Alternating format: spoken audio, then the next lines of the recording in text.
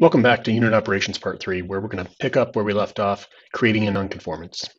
I'm going to enter 890, and I see that I'm out of spec.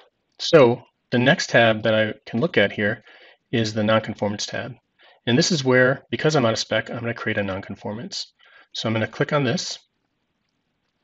And here's where I select the particular serial number that I'm working on. Now, of course, in this case, I'm only working on one serial number at a time. But if I were working on multiples, I could see them here and select the ones that are non-conforming. So I'm going to type a non-conformance here. And I'm going to choose the defect type. And this I'm in welding, so I'm going to pick the welding shop. And then I'm going to pick the reasons. And I'm going to pick from a series of reasons. I can have up to 4 levels of reasons. And I can apply those. And then I can enter some additional information. Okay.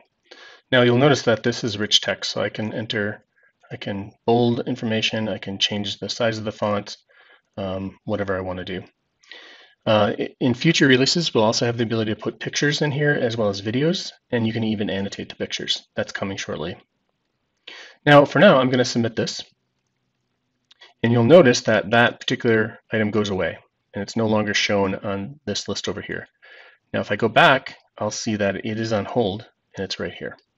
Okay, so as an operator, I move on to the next item and I work on it. All right, now let me show you how we clear that non-conformance. There's another app here called non-conformance. I'm going to pick that, and I'm going to, if I showed all open items, I would see the list here, and you'll see here's the one that's non-conforming that we just worked with. Now this particular one, if we, you'll see we have a list here. What I can also do is I can enter a non-conforming item. I can enter a serial number, a lot, a non-conformance number, work order number, plan, a material, even material family, or a receiver number, and I can find that particular one here. And it basically, on this left side panel, it builds a queue for the quality technician to work on their items. Of course, in our case, we can also just click on show all the ones that are open right now. This list could get big though, so this allows you to work on things of your choosing. You can also put them in your queue by just clicking on it. And so now I've done that. And here I can see all the non-conformance information. I can see that the history of it, who created it, etc. And I can see when it was created and so forth. So if I want to clear this non-conformance, either by scrapping the part or whatever it might be, I can hit this gavel right here. And I can enter a disposition. See, there are a number of dispositions here. And in this particular case, I'm going to use the use as is disposition. There are a number of other dispositions that come out of the box, including continue to process, rework, material review board, and so forth. We'll focus on use as is right now. And here I would select a reason, and I can do that. And then I can enter additional information here for the operator.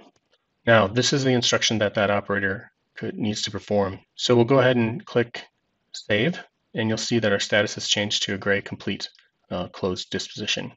Now I can go back over to my operator screen, and notice that it brings me right back to the piece of equipment that I was working on, and it's now, this particular item is here and ready for me to work on again. So I'm going to go back into it. I'm going to enter some more quality data here just to get through this, and you'll see my badge goes away. I can look at the non-conformance that I had. You can see that it was entered here. I can look at the history of it. I can view the non-conformance, and I can then also go and see the things that I need to do to it. So here's where it was dispositioned. I can look at that, and I can look at this item and see